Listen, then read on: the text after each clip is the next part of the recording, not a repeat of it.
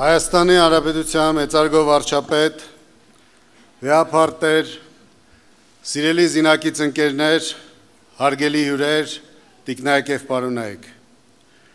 Շնորհավորում եմ բոլորիդ բանակի օրվա առիթով։ Այս բառերով, որ հիմա լսեցիք, մեր երեք հանրապետությունների պատմության մեջ առաջին անգամ հայ ժողովուրդն իրար շնորհավորել է 100 տարի առաջ, առաջին անգամ 1919 թվականի վերջում, ավելի ստույգ դեկտեմբերի 19-ին, 20-ին և 21-ին, հայ ժողովուրդը մեծ շուկով նշել է բանակի օրը։ Ինձ համար հուզիչ էր հառաջ պարբերականի 1919 թվականի դեկտեմբերի 25-ի 73-րդ համարում տպագրված տողերը կարդալը։ Մեր ապագա հույս մատաղ սերունդը անմաս չի ուզում մնալ հայրենիքի պաշտպան մեր զինվորների համար հայտարարված բանակի օրվա երեկօրյա տոնախմբությանը։ Երևանի դպրոցների աշակերտությունը ցածր դասարաններից մինչև վեր նվիրաբերում են իրենց ծնողների կարողության չափով մրգեղեն,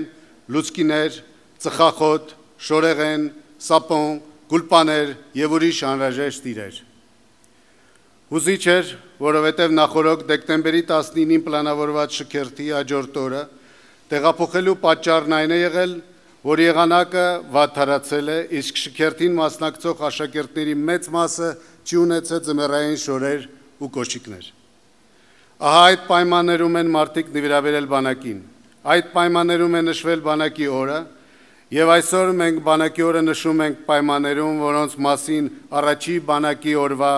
կազմակերպիչները երևի պատկերացնել կամ երազել անգամ չէին կարող։ Այսօր մենք նշում ենք օրը մի բանակի, որը բազմաթիվ փորձագետների գնահատմամբ ոչ միայն տարածաշրջանում, այլև ամբողջ աշխարհում համարվում է առավել մարտունակ ու պատրաստ զինված ուժերից, ունակ յուրաքանչյուր պահի ռազմական գործողություններ վարելու։ Մենք նշում ենք օրը մի բանակի, որը արդեն համալրված ժամանակակից զինատեսակներով ու 4-րդ սերնդի ավիացիայով վերջնականապես բռնել է նախաձեռնող դիրք և առաջ է շարժվում ոչ թե միայն համարժեք հակահարված հասցնելու, այլ նաև իրավիճակը թելադրելու, մեծամասամբ կանխարգելիչ հարված հասցնելու, անհրաժեշտության դեպքում գործողությունները հակառակորդի տարածք տեղափոխելու սկզբունքով, բայց և միաժամանակ հավատարիմ մնալով հայ ժողովրդի խաղաղասեր էությանը, աշխարհի 5 ռազմաբևերում պատմով է ներկայացնում խաղաղապահ և մարդասիրական առաքելություններով։ Մենք նշում ենք օրը մի բանակի, որը 21-րդ դարի 3-րդ տասնամյակն է մուտք գործում նոր զորային կառուցվածքով, կառավարման և ղեկավարման նորացված համակարգով, որն այսօր արագորեն առաջ է շարժվում մարդակենտրոն կառույց դառնալու ճանապարհով։ Հետևողականորեն շարունակվում է խրախուսել ու առաջ մղել ինտելեկտուալ, կիրթ զինծառայողի կողմից կարևոր որոշումների կայացման, դրանց հաջող իրականացման համար պատասխանատվության ստանձնման մշակույթը և ապացուցելով զինվորի հանդեպ պետության վերաբերմունքը, առավելագույն ջանք է գործադրում նրան ըստ արժանավորին հանդերձավորելու և սնունդով ապահովելու համար։ Մենք նշում ենք օրը մի բանակի, որի սպաները ստանում են մասնագիտական կրթություն, պարտականության փոխարեն ունեն առաքելության կարևոր զգացումը, գիտակցում են, որ հանձն են առել մեր երկրում ամենապատասխանատու պետական ծառայությունը և գիտակցում են նաև, որ մեր համազգային երազանքներին իրականացնելու ճանապարհին բոլորս պետք է անենք ոչ թե այնքան, ինչքան հանձնարարված է, կամ ընդունված է, կամ կարող ենք, այլ անել դրանից գոնե մի փոքր ավելին,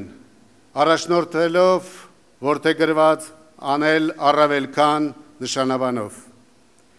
Եվ այսօր մենք նշում ենք օրը մի բանակի, որի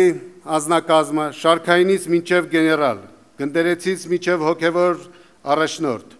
դիրքում ինժեներական աշխատանքներ իրականացնող մեքենավարից մինչև բարձրաստիճան քաղցրայող, նախարարության հետ համագործակցող հասարակական կազմակերպությունից մինչև մատակարար ընկերություն,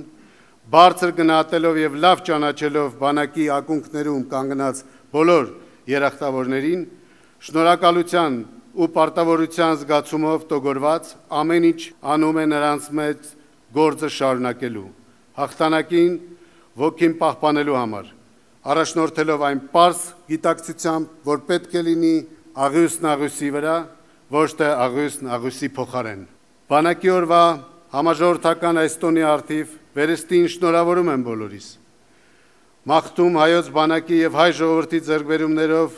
ուրախանալու եւ հպարտանալու բազուտ առիթներ։ Փառք հայրենիքը շենացնող եւ զրահացնող հայ ժողովրդին, հավերժ հիշատակ հայրենիքի համար ընկած նվիրալներին եւ փառք ու պատիվ այսօրվա հոբելարին, բոլորիս հպարտության առարկա հաղթանակած հայոց բանակին։ Շնորհակալություն։